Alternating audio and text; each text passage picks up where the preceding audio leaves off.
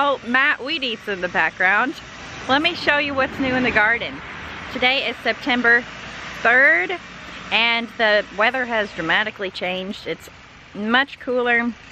Definitely feels like fall is coming, which is exciting, but also sad because I'm having to rip out plants.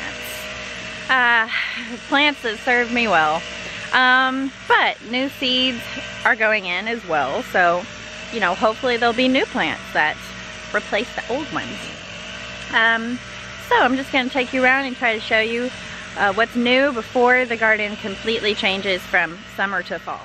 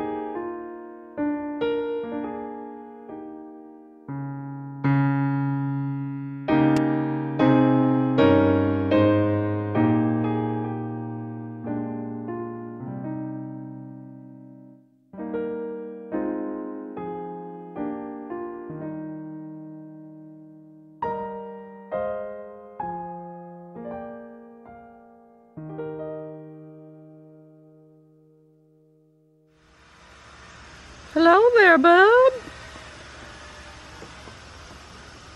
What's up, Bubba-rooney? Oh, and there's a Dan. There's a bub. There's a bub. Bub. Bub. There's a bub. Hey.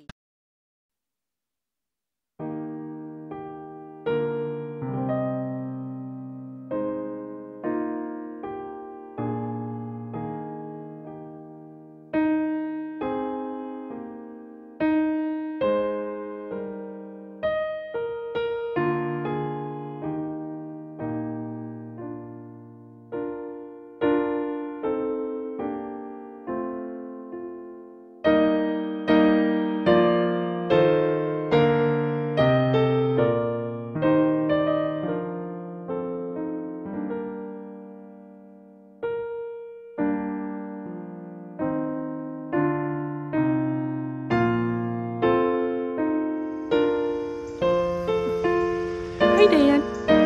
Hey, Dan. Hey, Dan. Oh, dirty, destructive Dan. Yes. Here are my plant starts for the fall. We've got onions, some of which have died, but then obviously some look good. So these are just acclimating to a higher level of sun right now. And I'll show you my other plant starts for the front garden as well. This is rutabaga, Chinese cabbage, and turnips. These are acclimating to the sun and will be transplanted soon. Then here we have cabbages.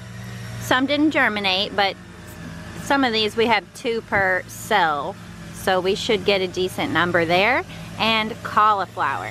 And if these don't work out, I'll probably try to buy some plant starts from the co-op. You saw a lot of seedlings, and you'll just have to wait and find out what those are later. It will be a surprise for you and somewhat for me because I scattered them kind of randomly. So look forward to that in the next couple of videos, is the big reveal on seedlings. Well, hope you enjoyed seeing the tail end of the summer garden and sort of the start of the fall garden. This weather is amazing. It's super cool out here this morning. I'm probably gonna start working on some projects out here while the weather is perfect. So I'll see you guys later. Hope you have a wonderful day. Bye for now.